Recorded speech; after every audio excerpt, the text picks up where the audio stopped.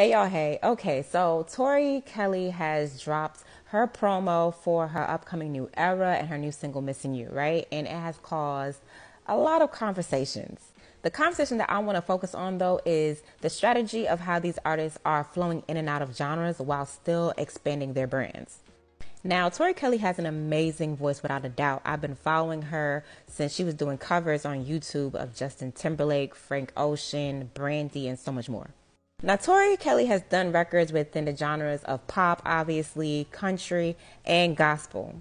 Now, because of this promo and a snippet of her song Missing You, a lot of people are anticipating her to have like a Justin Bieber Journals type R&B album. But to me personally, I feel like the snippet is giving early 2000s pop, which was influenced a little bit, well, a lot by R&B and hip hop.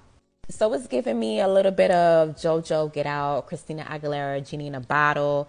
If we're talking about now in this era, I would say it gives me like if Ed Sheeran and Kehlani was on a song, it gives me that.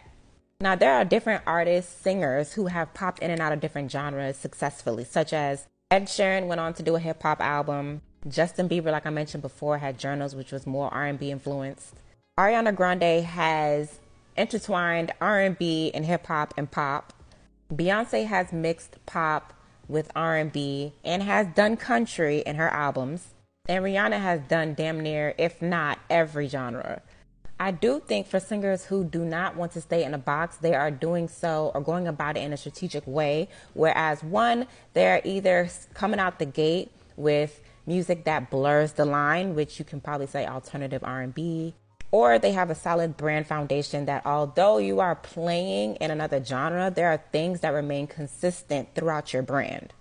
I can use Rihanna as an example. Strategically, every album that Rihanna has came out with has also had a healthy mixture of different genres. Example, her first album, Music of the Sun, obviously her being marketed and branded coming out the gate as the pop star from the islands, she had pop music interplayed with dancehall music. Second album, she came out the gate with SOS, which was pop, but it mixtured in with rock, which then transitions to more rock on her third album, Good Girl Gone Bad. For Tori Kelly, to me, although she has music that's labeled as pop, she has always had an undertone of R&B and soul in her music. In the early eras, R&B singers would have at least one gospel record on their album, so it really shouldn't be a surprise for singers to jump from different genres anyways.